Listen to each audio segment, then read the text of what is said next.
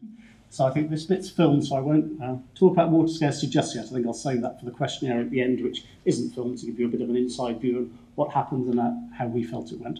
So I'm Nathan, I'm the Interim Head of Water and Planning for SEPA. As Alan said, I'm going to talk a bit about the River Basin Management Plan. So River Basin Management Plan was to set out the process. So as you know, probably, it started in 2003 and the first plan was published in 2007. And essentially it runs on 6-year cycles. So we're in the 2027, the third cycle, and the plan was published in December 2023, a fact for which we were very grateful because on January 2021, we lost access to all of our data and information for a substantial period of time. So it avoided an awful lot of weeping by the fact we'd actually published a damn thing 3 days before the cyber attack happened. So that came out in December. We're now on March. The next big step is in 2025. There's a significant water management issues consultation. So each cycle we say, these are what we think are the biggest problems facing Scotland. This is the evidence for that. This is what we think needs to happen. And then we put that out for anyone to comment on and consult on. And then that's taken account of in the draft plan. The draft plan again is consulted on, and that goes out to the final plan, which is published, the next one, in 2027, which will say this is what we said we were going to do and this is what we have done. The other thing is that although the objectives are all set for 2027, River Basin Management Planning doesn't finish, it just carries on. So each cycle, every 6 years, there is another review of what have we done, what are the problems facing us, and those are going to change, as we've already seen, much faster, I think, than any of us anticipated. That will change as we go along. I think the main thing really to take from this, so for each water body, so Scotland has in WFD terms, I think 25,000 kilometres of river, which are broken down into units called water bodies. So that's, I think, it's basically everything you can see on a 1 to 50,000 scale map, roughly. That means that we protect all the water bodies, but those are the ones where we have improvement targets for. So every single one of those water bodies has been assessed, and for every single water body we say, this is what the problems are if there are problems, this is what we think it needs to get to by, and then 2021, 2027, the different target dates. So every one of these has evidence behind it that says this is a problem, this is what needs to be done to resolve the problem, and this is where it's going to end up when we've done that. So there's a very clear and solid evidence base behind every step of this, which is quite important. And the other thing that maybe this slide covers a bit, so these are the targets that we're working towards. So the green is saying where we were in 2020, the light blue is what's needed to be done by 2027, and the dark blue is beyond that. So essentially for water quality, that's things like if you can turn off all the sewage works tomorrow, but the impact doesn't cease immediately, there's a lag time on it. So most of the water quality is around that lag. So that's the dark blue bit of it. And then the light blue is where we're saying it's not going to achieve the objective, so it won't achieve good status. And that's because in a handful of cases, it's about saying there's an overriding financial imperative. Basically, there's a very important to Scotland economic benefit from allowing that amount of degradation.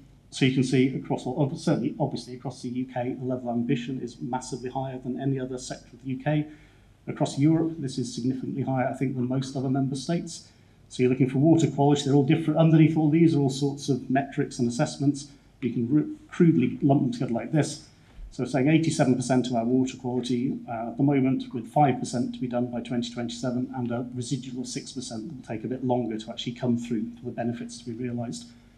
You combine all of those to give overall status, and what that does, it takes the worst one of every one of those parameters. So on every river, we say, what's the worst thing? That's what drives the overall condition, which is why when you add them up, it becomes less than the sum of its parts. What this doesn't capture is something Alan mentioned, so this is about improvements and target for improvement. The main thing, or a massive amount of effort, goes towards no deterioration. So every time someone says, I want to carry out an activity in the water environment that may impact it, we authorise it or we set regulations around it. So a huge amount of our staff's time is spent. Again, the world doesn't stand still. There's a massive amount of pressure from development, from land use change, from climate change. And a lot of our work is about preventing that having an impact on the rivers and on estuaries and on the sea and all the rest of it.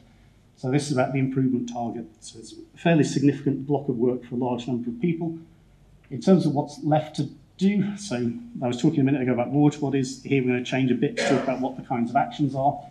So there are 40 wastewater treatment works, sewage works, for some reason they call them a slightly cuddlier name, and CSOs, which are combined sewer outfalls. So these are combined sewer outfalls where there is an evidence and measurable impact on the environment. Those need to be resolved by 2027. There are 40 sewage works that are having a measurable impact on the environment. Those have to be resolved by 2027. There are 244 barriers to fish. That's split between regulatory barriers, so essentially someone where an individual is getting economic advantage from running that fish barrier, so a hydro scheme, whatever it is. And a number of them are historic, where potentially somebody's bought a house that has a mill, and the mill, historic 17th century mill, may have a weir on it as well. So that's 200, and there are some like that actually, which are neither. They're an asset, it's called, it's where it's a bridge acre or something along those lines. So 244 of those. There are 34 hydro schemes which need work to improve them for all sorts of reasons, but for the environment primarily. There are up to 51 urban river restorations. So these are sections of rivers which are physically altered, so the habitat is downgraded. And they're also in areas where a lot of people work or live or would benefit basically their well-being as well as the environment from that area being improved. There's irrigation and drought management we touched on that we'll talk more about in the Q&A. And then there are 141 water bodies where we think with minimal intervention there could be significant improvements in, again, the habitat, which obviously has water quality impacts as well. And then the final bit I missed over at the beginning was 57 priority catchments. So this is where we're going in and working with farmers to get them to compliance, to say, these are the rules which you need to follow, and then having, in the past, perhaps iterative discussions around the action they need to take in order to fulfil their part of the regulations and ensure the impact on water quality is minimised. So, removing barriers to fish migration, as you all know, there's a variety of different fish on there, but a variety of different sorts of barriers and at very different scales. Some of these are relatively, I wouldn't say trivial, but relatively straightforward to sort. Others are exceptionally complicated, and that's where there's 3 people in the audience have been very involved with these. And I think the Minister touched on the Garrel. This was a WEF project funded by WEF to remove barriers to fish migration, working very closely with the Clyde. There was about, I think, nearly a kilometre of the burn was restored into meandering. So we've got much more. There's very good drone footage somewhere on our website which gives a sense of the scale. That picture perhaps doesn't. But there's 600 metres they could burn. 2 fish passes, which then open up about 2 kilometres of urban habitat. And into that we saw fish within months, I think, or weeks of the burn being opened up again. And also it provided, there's a lot of ancillary benefits to the community. It's a deprived area. There are walkways that the Minister walked around with us and spent a lot of time looking at, and a massive change in the number of people using what had been a rather unloved bit of the area. So again, I think there was this theme this morning about restoring people's connection with nature. This is really important work. So that was the Garrel, and the Clyde were very involved with the project, advice, fish rescues, all the rest of it. Another example is the creamery weir, which was opening about 10 kilometres upstream habitat. Again, a much more substantial weir. The presumption is always to remove them wherever we can, but that isn't always possible. And that was working with the Galloway's Fisheries Trust to, again, provide a lot of support throughout the project. Quite a significant bit of engineering with that one. And then the Amond, which has, I think, 7 local authority redundant weirs which have been identified as barriers to fish passage. 6 of those are done. There's 1 more to go.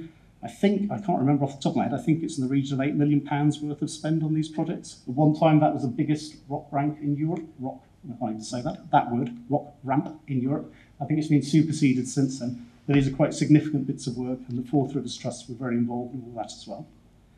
And then finally, this one, the River Dee, which was a reservoir which leads to all manner of lovely additional complexities to do with engineering, reservoirs, regulations, appointing supervising engineers, all sorts of very complicated work, which involved, again, a wide range of stakeholders and the River Dee group.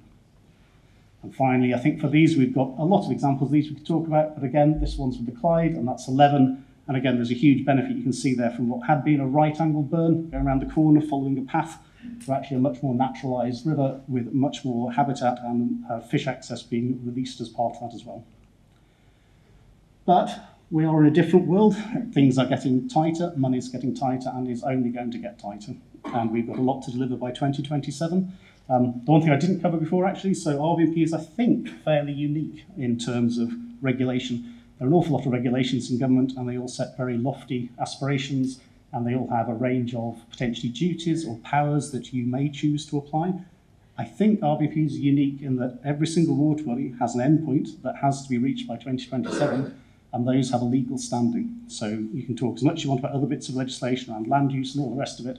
This has a very discernible, final, legally enforceable endpoint, which will focus the minds of a lot of people, not least ministers, who obviously are not wildly keen on breaking the law when they can avoid it, although actually given the current crop. Anyway, so there is a real driver to deliver this. It is quite a unique piece of legislation. I think we probably don't appreciate those working in it, just how unique it is.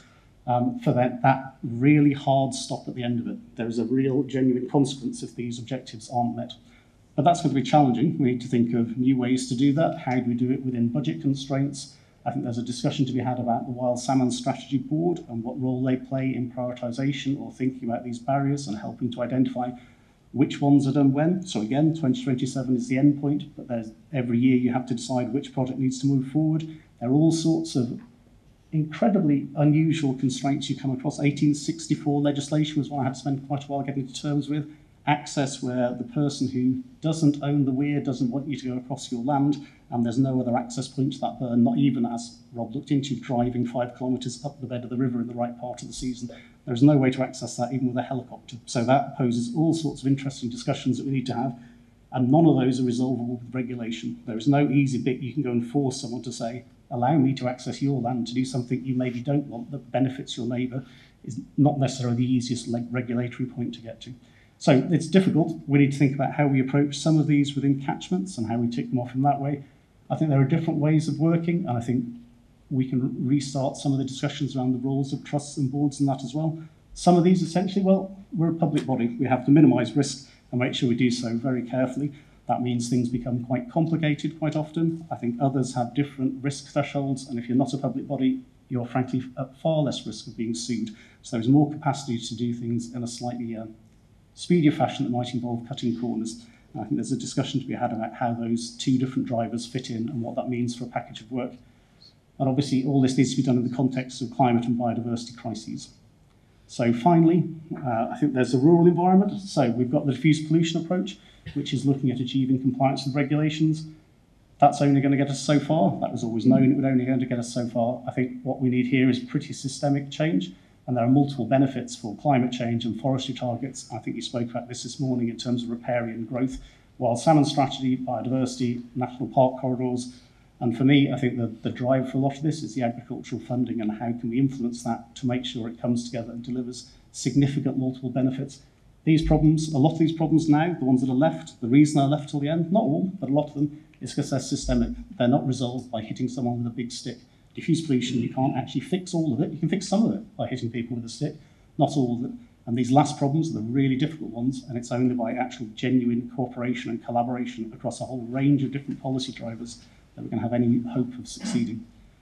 That's it, I think. Thank you.